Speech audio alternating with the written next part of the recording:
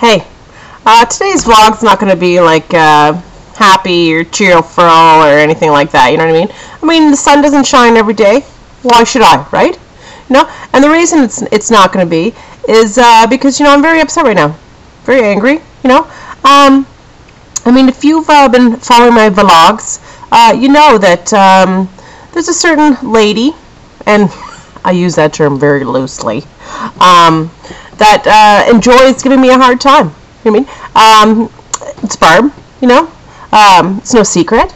You know, Barb works at the grocery store in the small town where I live, you know what I mean? And for some reason, when I go through her cash, she's like rude, you know? She's obnoxious, you know, very critical of me. I don't know why, you know, maybe she's jealous. Maybe she's jealous. I don't know. Maybe she sees something in me that she wishes she has. I don't know, you know?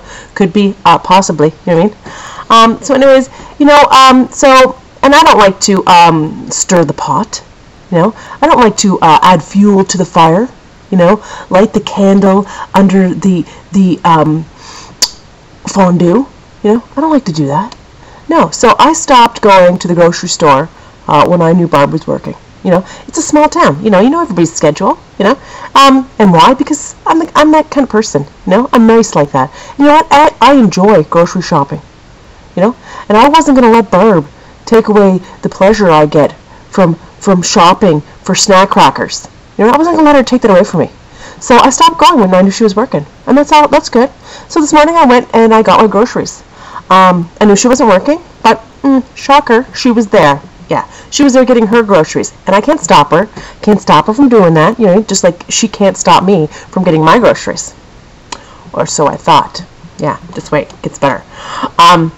So I'm in the grocery store. I see her. I kind of avoid her, you know. I go over to the bananas, whatever.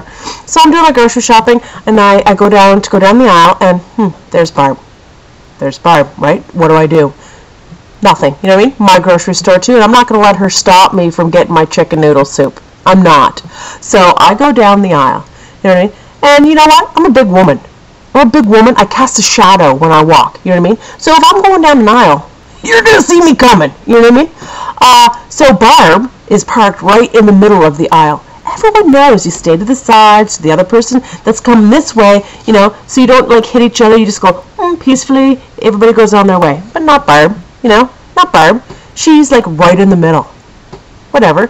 So I go up to her and I'm like, excuse me, you know, very angelic voice, you know, just like an angel. She ignores me. I know she heard me, but she pretended like, she was like reading the label of the ketchup, you know, very intense, whatever. So I say a little louder, excuse me, you know. She still pretends like she can't hear me. Whatever, right? And you know what? I can't change the past. I can't, you know, I can't change what I did. But I went over, and I got on her side, and I took her handle, and I lifted her cart out of the way. You know, you're not going to do it? Hey, I'll do it for you. No problem. You know what I mean?